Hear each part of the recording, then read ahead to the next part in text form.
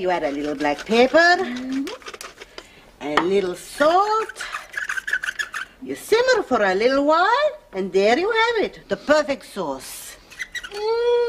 Smells wonderful. What do I serve it with? This sauce, Greta, you serve with a spoon. Otherwise, your hands, they get terribly burnt. Oh, Rosa, you're so funny. You see, Greta, you see, what do I serve it I with? know, Rosa, very funny. Look at me, I'm laughing, see? Ha, ha, ha, ha. Now, can we get on with it, please? Okie dokie. Now, this sauce, it goes with everything. Meat, pasta, fish, everything. What's it called? It's called salsa pomodoro. Salsa pomodoro. Sounds fabulous. What's that mean in English? Tomato sauce. Of course, my poor dear late husband, who is no longer with us because he passed away and died. He used to have a special name for this sauce. What was it? Dead horse. But I don't know why. Well, it's rhyming slang, Rosa. You know, like Joe Blake Snake. Quick, shoot it with a broom. No, my legs are allergic to snakes. Calm down, Rosa. There is no snake. Are you sure? Yes, I was just explaining about rhyming slang. You see, that's why Enzo called it dead horse. Oh, I see. Because a dead horse lies along the ground like a snake. No, Rosa. It's a bit more complex than that. No, that's true. A dead horse does lie along the ground. Or if it stands up, it's not for long. At last I understand. No, Rosa, you're confused, you see. Joe Blake rhymes with snake. Therefore, dead horse... I see. Dead horse rhymes with salsa pomodoro. Yeah, sure, Rosa. Now, let's get on with the recipes, can we? If I'm going to cook this for Bruno tonight, we'll have to get a move on. Okie dokie. Right. Now, what do I serve this sauce on? You serve this sauce on And don't say on a plate. It was going to be a joke, Greta. A funny one. No time for funny jokes, Rosa. Now, can I serve it on spaghetti? Oh, it's bellissimo on spaghetti. Greta, you know how to tell when spaghetti is perfectly cooked? No, how? Well, first of all, you very carefully pour off the boiling water. Yeah? And then you very carefully lift the spaghetti. Yeah? And then you throw it against the wall. Eh? Why? And if that spaghetti sticks to the wall, it's perfectly cooked. What if it doesn't? Well, then you've got a great big mess all over the floor. Oh, Rosie, you're so funny. You see, Greta, I said if you throw it against the wall... Yes, I know what you said, and it is very funny. Look at me, I'm hysterical. Now, can we get on with it, please? I'm also in a hurry. You must laugh, Greta. That's the trouble with we Australians, always too busy to laugh. You should remember what Enzo said. What? Rosa, he would say, he called me Rosa because that is my name. Can we get on with it, please? Rosa, he would say, if you cannot laugh, you may as well drink. And what did Enzo do, laugh or drink? Oh, I tell you, Greta, now Enzo was a very interesting man. First, he would laugh, a big laugh, and then he would stop laughing and he would have a drink, a big drink. And then he would laugh again, and then he would drink again. Then he would laugh again? No, then he would fall over. That's Italian for flying. Oh, Enzo, Giovanni, Giuseppe, Bertolucci. How I miss him. He was Italian, you know. Well, your father, he'll be home soon now, Greta. Oh, well, I'll be off then. Bye-bye, Rosa. Would you mind putting his paper in the lounge room, please? Where is it? On the dishwasher. Oh. Rosa? Look, it's Dad. Oh, it can't be. Who put the right about Ted? It is. Mr. Unlucky, car stolen 13 times. Is Mr. Ted Bullpitt of Goanna Heights the unluckiest man in Australia? Not only are his initials TB, he has had to cough up with huge insurance loadings because his Commodore has been stolen 13 times. It's been stolen again. When informed of the 13th theft by our reporter, the hapless Mr. Bullpitt said he wished to pickle his grandmother. And then fainted. Oh, Greta, we're in for a terrible evening. My laughing days are over. Why? Well, first his car has been stolen, and now I've got to tell him that Bob and Merle are coming for dinner. You will stay, Greta. Oh, no, I couldn't. Not Bob. Not with his hands. What do you mean? His hands, they're everywhere. He's uncontrollable when women are around. Oh, he's never tried anything with me. Yes, well, I'll be off, Rosa. Oh, Greta, you put that paper next to your father's chair, please. Yeah, righto. You bloody who, I'm home. Hello, Ted. How was your day? Bloody shambles, of course, but I don't want to talk about it. Okie dokie. 13 times, Rosa. 13 times. Those bloody car thieves have done more miles on it than I have. Should be a law against pinching Commodores.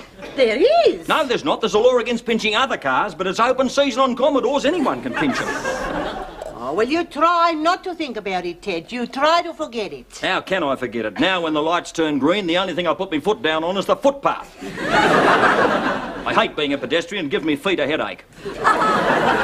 Talking of headaches... Don't tell me we've been burgled. No. Don't tell me the house has been burned down. No. Oh, God, there's only one thing worse than that. Oh, God, Bob and Merle are coming for dinner. Right. Typical. The whole world's plotting against me as usual. Where's me paper? In the lounge room. Oh. 13 times. 13 big bites out of me no-claim bonus. Why does it always have to be me?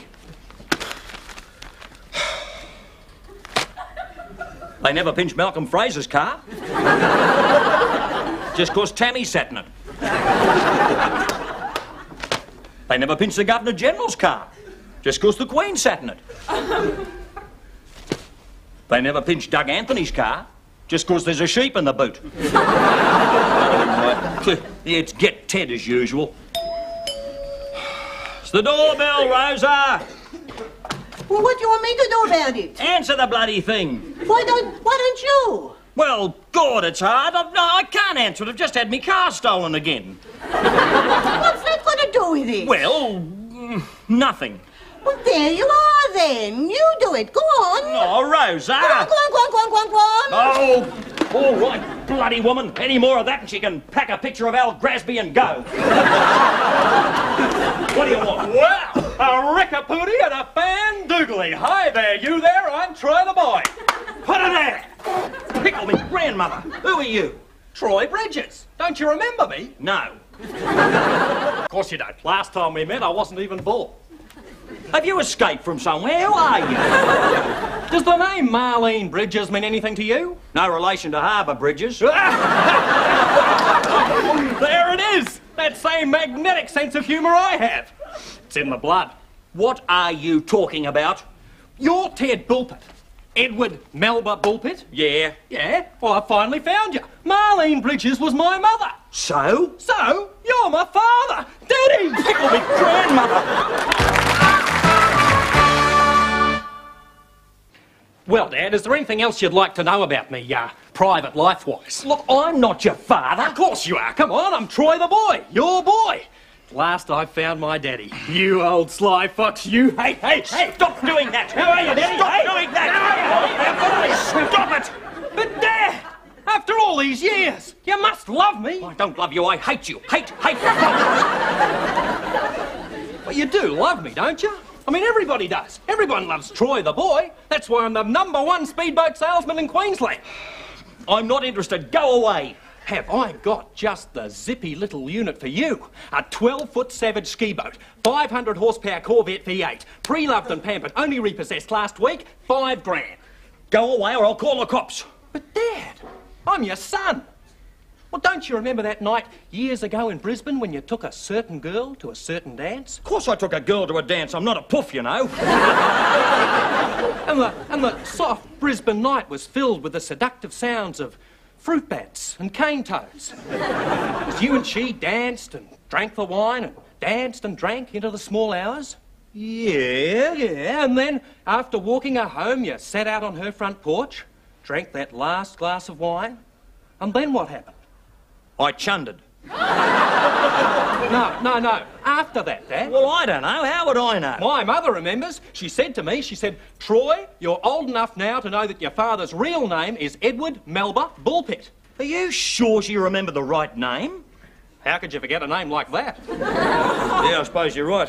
It's funny, I just don't remember meeting a Marlene Bridges in Brisbane. Well, I can prove it to you. I've got photos of you two together. You little perv! Oh, no. At the dance. At the dance. Look, I've got the photos back in my case at the hotel. I'll be back in a jiff. Don't start the celebrations without me, OK? What celebrations? I'm not celebrating. I just had me car stolen again 13 times. Yeah, sure, Dad. Stop saying that. Everyone says that. Yeah, sure, Dad. I'll be back in a jiff. See you later. Marlene Bridges in Brisbane. Marlene Bridges in Brisbane. It's funny. I just don't remember it. Still, I suppose he must be right. Just a minute. I've never been to Brisbane. Howdy, everybody. Here comes the party. He's Bob. Hello, world. Yes, it's me, Bobby Bullpitt. Don't swoon, I'm human. Rosa, my steaming little temptress of Wombat Crescent. Why don't I sweep you up in my arms and carry you off into the night? Because you'd get a hernia. I remember once my poor dead Enzo. Yeah, sure. Knock off the grief, Rosa. We all miss him as much as you. More, in fact. I sold him all his cars. Yes, I know. Oh, by the way, Rosa, how are you fixed for wheels? I don't have any car. Well, you don't? Why not? We can fix that. Because you repossessed it the day after the funeral. Oh, yes. Well, when you're ready, I've got a nice, clean, blue little 180B that'd be perfect for you. It's got baubles round the window and smiling Pope cushions on the back shelf. I know. I put them there. Is the one you repossessed. Oh, yes. Well, you know what a funny game business is. Where's Grumblebum? In the lounge room. Oh. Oh, Bob, where is Merle? Merle who? Merle, your wife. Oh, that Merle. She'll be here. You can't keep her away from the trough. No, she's at her punsy little theatre group. Imagine her acting. They're doing The Sound of Music. Oh, really? Is she playing Julie Andrews? No, she's playing the piano. In the lounge room, you said? Yes. Oh.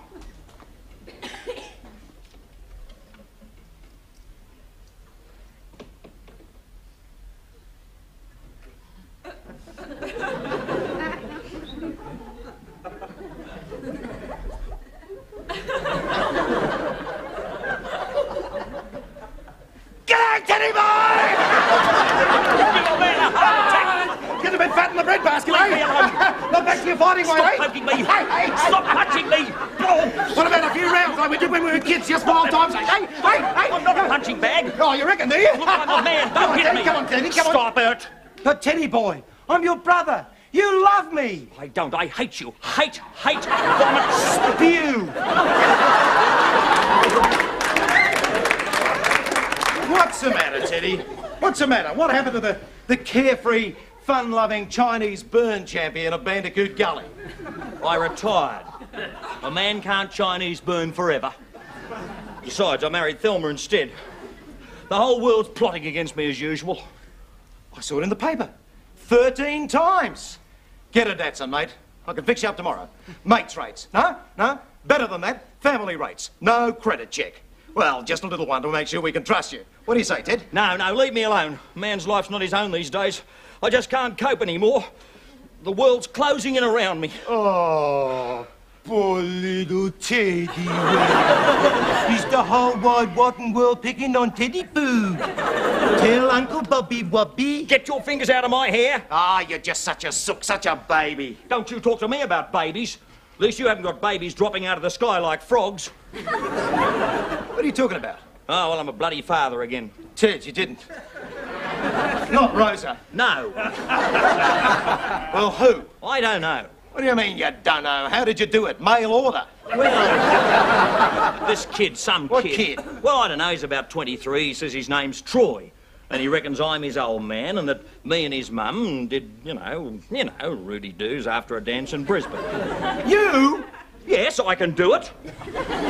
You? When were you in Brisbane? That's just it, I never was. Oh, you must have been. What was the name? Marlene Bridges. Marlene Bridges. What a raver she was! Danny Dore! She asked me my name, but I wasn't going to give her my name, so I gave her... Oh, never heard of her. I better be going now. Grandma, it's you swine! So you see, Craig, that's the whole story. Short and sweet, in a nutshell. The bare facts, straight from the shoulder. In the bare, ungarnished truth of it all. I didn't know you were in the Foreign Legion. Yes, well, you can forget the bit about the Foreign Legion. I just put that in to make the story more interesting. But the rest is true, I swear it. Now, let me get this right. A beautiful undercover Nazi spy living in Brisbane in 1959, intent on breeding a new master race, kidnaps you and rapes you at gunpoint at a Brisbane Datsun dealers convention. That's roughly it, yeah. But then she becomes pregnant, and years later, her son has now turned up. Your son. Yeah. Your son, who is the first of this new master race. Yeah. And he's a speedboat dealer. Yeah. Oh, rubbish. Yeah, well, maybe I glossed it over a bit. So she wasn't totally a Nazi spy. Well, what was she? A parking cop. But she was wearing boots. Craig, you gotta help me. Well, what can I do? A blood test. Take some of my blood. Oh, when Merle finds out, you'll need all the blood you can get. Merle won't find out so long as you and Ted keep your mouths closed. Rosa doesn't know, does she? No, she doesn't know a thing. Now look. This blood test can prove that I'm not the kid's father, right? Right, only if his blood's different. It will be different, I know it. Well, why will it be different? Because I'm going to bribe you. What do you say, Craig? I've got a nice little blue Datsun 180B that No, Bob, I can't. I'll throw in some purple baubles Oh, no, and some Bob. smiling Pope cushions. No. A dancing skeleton. No. All right. My final offer, a nodding dog with brake light eyes. Come on, Craig. Come on, be reasonable. I can't. The Hippocratic Oath, medical ethics. Ethics, oaths, integrity. You doctors are becoming a real pain in the bum. Ever since Malcolm ripped Medibank apart, all the deals have gone out of medicine. He calls himself a free enterprise prime minister. All right, $1,000 in cash. But that's all I've got left in the world. No. $2,000. $2,000. $2,000? Take it. Pickle me grandmother. All he offered me was a tank full of petrol and a couple of smiling Pope cushions. Listen to your old man, Craig. It's good advice. Take the money and throw the blood test. I can't. I'll do it. You're not a doctor. Oh. I've got it. I'll tell Merle I used to be a doctor but forgot. Good evening, Rosa. Let the festivities begin, such as they are. Oh, Merle, hello. Yes. Hello, Rosa. Are you understanding me? I said hello. Hello, Rosa. Hello, Merle. Oh, God. Is Grumblebum home yet? Yes. And what about Pigbrain? Has he snuffled in from Datsun land? Yes. You are cooking in English now, I see. Yes, Merle. The book, Rosa. The book, what is? Is cookbook, Merle. Cookbooks. Oh, I hate cookbooks. They're so fattening. You don't eat the books, Merle. Thank you, Rosa. How kind of you to tell me. What is this boring book? Is Australian Cooking Made Easy, printed by the Italian Women's Weekly. Wait. Oh, you're looking very lovely tonight, Merle. Yes, so. Your hair, how do you get it up so high? I do it up a ladder, Rosa. Poor Merle. He's a nice lady, but her English is terrible. All right. My car, $5,000 and Merle's jewellery. But that's my absolutely... Merle! Pickle me grandmother, it's Merle, run! Freeze head, Craig, where are you going? Auntie Merle, you're looking ravishing tonight. Yes, so. Yeah, well, I'm going. I'm due back at the hospital in an hour. I go. See you later, Dad. A coward. Bye, Uncle Bob. All right, my Playboy collection. No. Bobby, Ted, what is going on? You will think I'll just have a shower. You've just had one? Yeah, but I missed a bit. Now, what are you two devious little boys up to? Nothing, Merle. Honest. Boy, what a day, what a late night. Thanks for the dinner, Ted. Come on, everyone. Home time, Merle. Freeze! A rickapooty and a fan doodly. Hi there, you there. I'm Troy the boy. Put her there. What is that? I'm Ted's son. What? It's true, Merle. I hate to be the one to point the finger, but this poor, innocent boy is the illegitimate son of Ted. Let's go. Freeze! It's a lie, I tell you, Merle. No, it isn't. I got a photo of Mum and my real father here. Let me see that. Now, Merle. Oh, Bobby, But Merle, this is a photo of you, isn't it, Bobby? well, a bit. And that lumpy barmaid who had to move to Brisbane after a certain Christmas party. Excuse me, madam. You're talking about my mother. I'm sorry, my boy, but you don't know your father like I know your father. Eh? Daddy!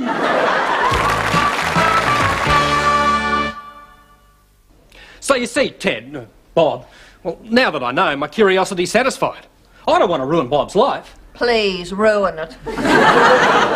No, seriously. I can see there's no place for me in this family, so I think I'll be going. I'll drive you to the airport. Oh, no. The train? No. The Greyhound bus? No. I got a nice little Datsun 180. No, Dad. What did you call me? Dad. Bob. Oh. It's Bob. Call me Bob. No, Bob. I've got my own transport. Oh, yeah? What is it, a motorbike? A Learjet. Full size? Yep. Pickle me grandmother. But how... I'm the biggest speedboat dealer in Queensland. And what's more, Bob, I'm a millionaire. Call me Dad.